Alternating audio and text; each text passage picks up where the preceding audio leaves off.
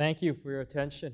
I know it's been a long day, but I think this will be a good one. So cancer. Cancer needs no introduction. There probably isn't a single person in this room who hasn't had family or friends whose lives have been touched by cancer. How many of you have had family or friends whose lives have been touched by cancer? Yeah, I've lost relatives. I've lost an aunt, my grandmother to cancer. My youngest sister, she had cancer when she was a teenager. She survived, she's okay. But yeah, unfortunately, cancer is the part of, I guess I can say, all of our lives.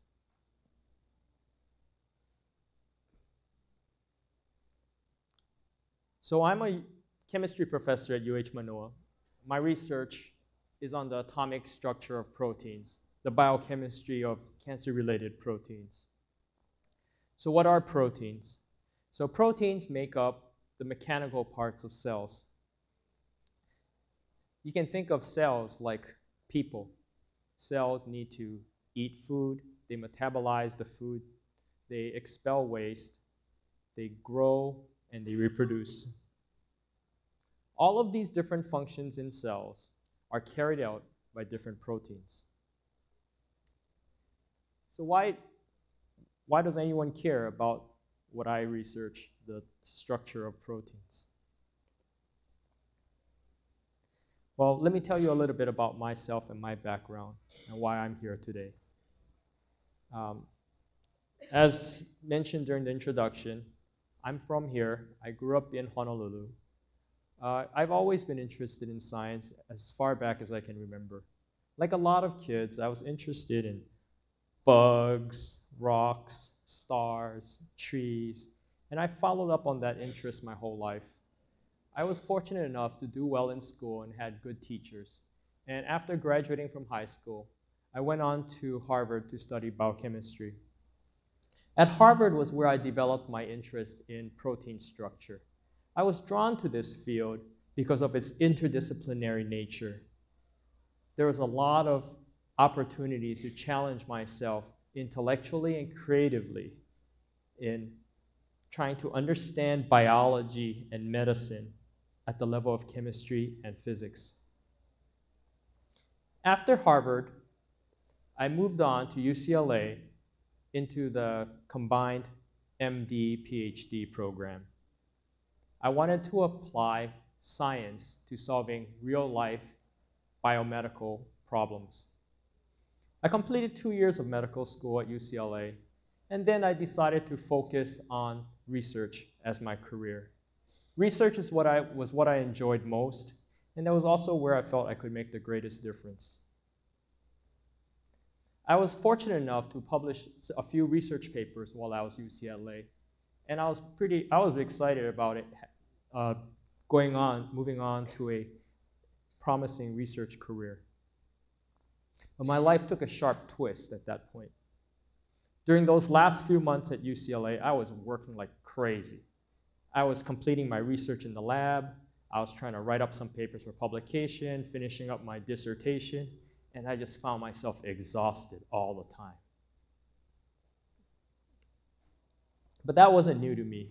I had always worked hard my whole life. But this time it was a little different. UCLA is situated on a hill, so I would walk up this hill every day to go to campus, but I found myself very easily winded. And I just thought, oh, you're just working too hard, you're just out of shape, you don't work out anymore. And I just kept pushing myself harder. I was really hard on myself. No excuses, no pain, no gain. But very shortly, my body started to tell me things I couldn't ignore. I started breaking down in bruises all over my body for no reason. I developed spots in my eyes. I was only 20-something years old, and I came down with pneumonia several times. So something was wrong. I wanted to see a doctor, but at that time I had just moved to a new position at UC Berkeley, And I had to wait quite a while for the medical insurance to kick in. But by the time I was finally able to get the insurance going, I was in really bad shape. I couldn't walk half a block without having to stop and gasp for air. My body was literally falling apart by the day. So I finally did get to see a doctor. He left me a voicemail saying, "You have to go to the emergency room right away. Your white blood cell count is 350,000. I called a high school classmate friend who's a doctor and asked him what that meant. He asked me, 350,000? Are you sure he didn't mean 3,500? My white blood cell count was 100 times higher than normal. So in the emergency room, I was diagnosed with this very long, with this disease with a very long name, CML, chronic myelogenous leukemia. A leukemia is a cancer of white blood cells. Myelogenous refers to a certain kind of white blood cell. There are many different kinds of white blood cells. And chronic refers to a slow developing cancer. CML is a rare cancer that affects about a 1 in 100,000. It's slowly developing, so it usually takes about 5 years or so to kill a patient. So I was in the hospital for a week, and for my health to stabilize, and as you can imagine, this was a terrifying time for me. I was just 29 years old. I wasn't ready for this.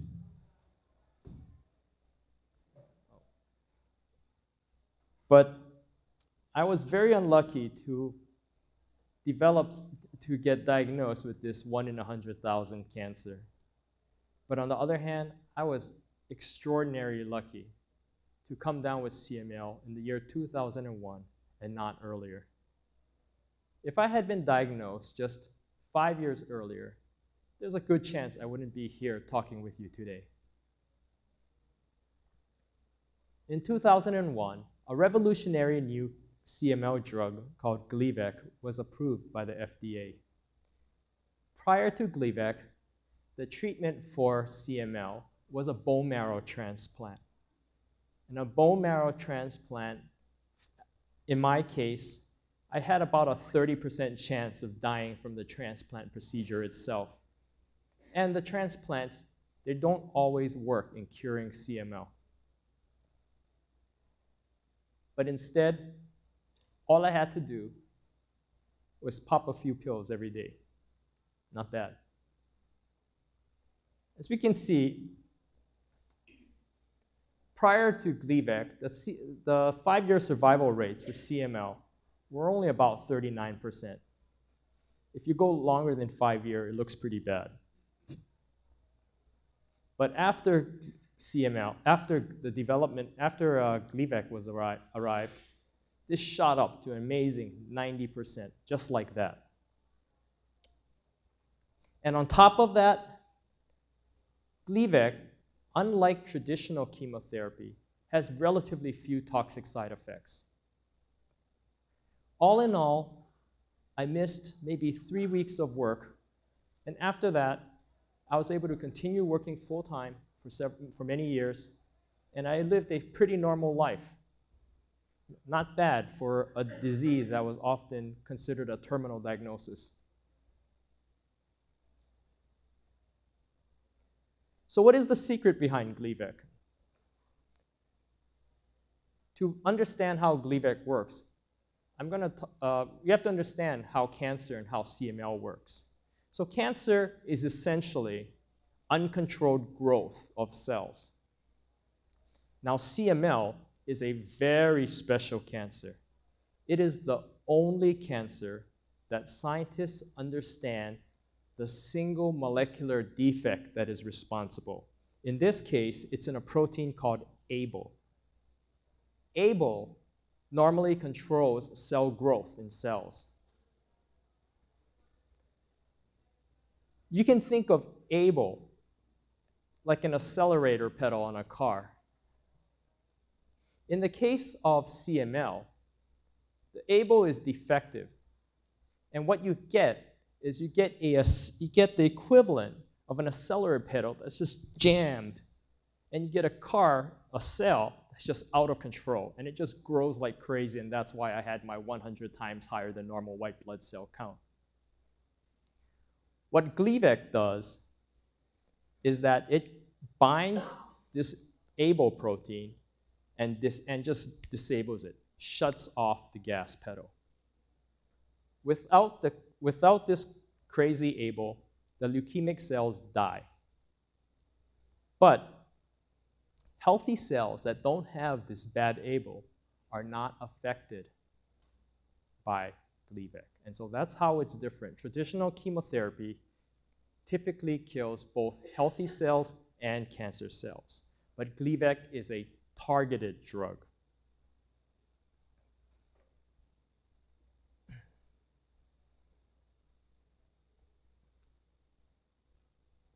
Now, going back to protein structure. Excuse me.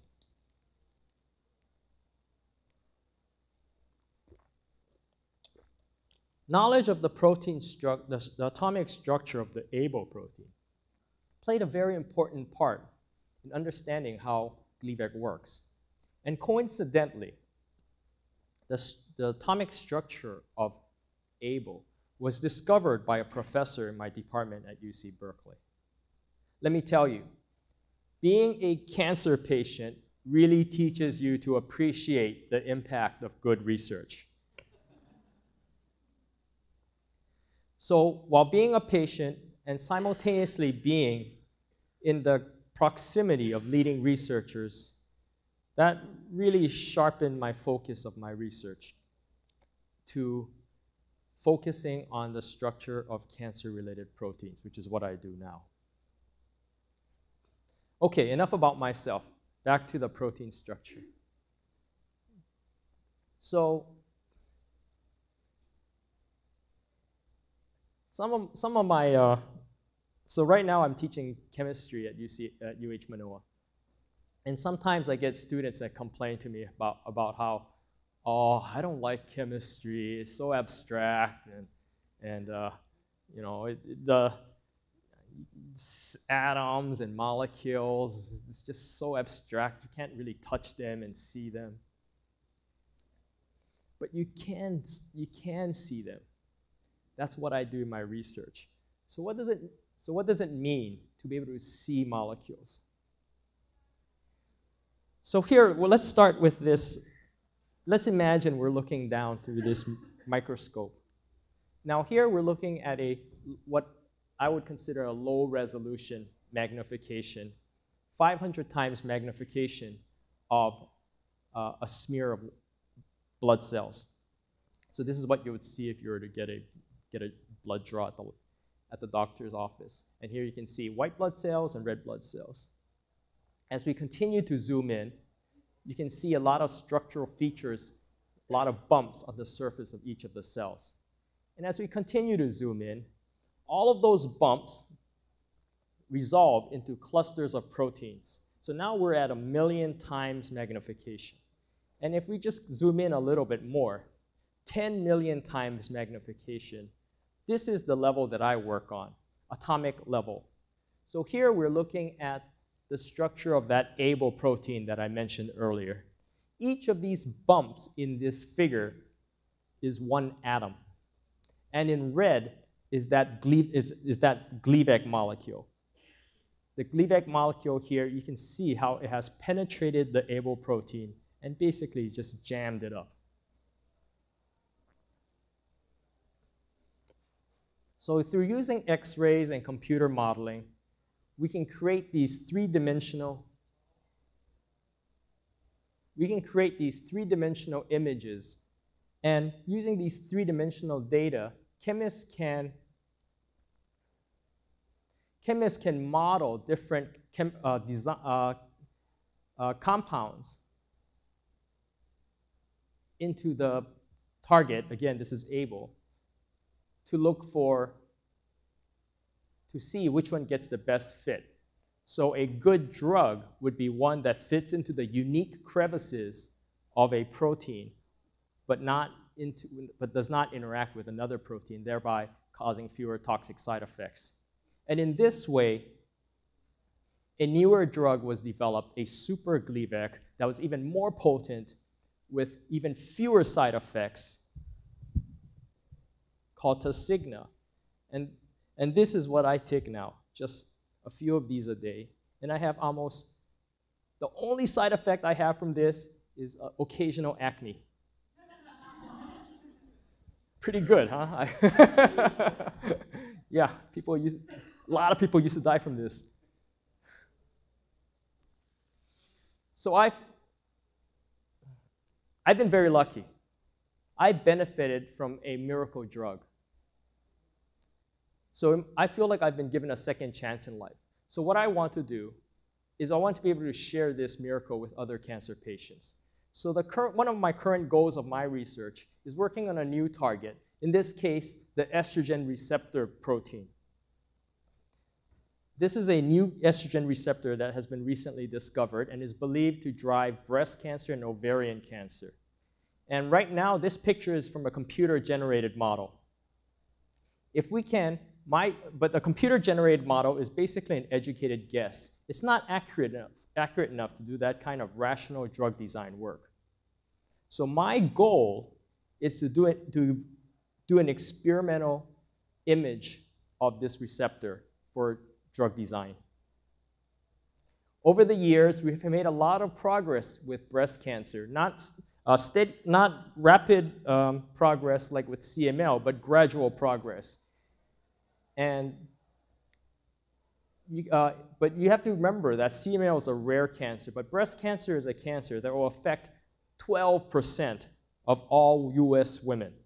So every few percentage points that we can increase survival means thousands of lives saved.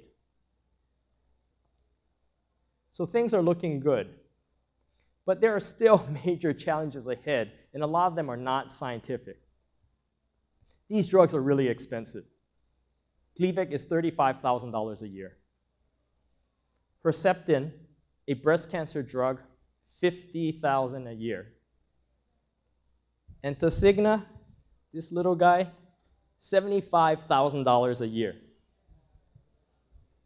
This is beyond most of us, including myself, can afford, not to mention people who live in developing countries.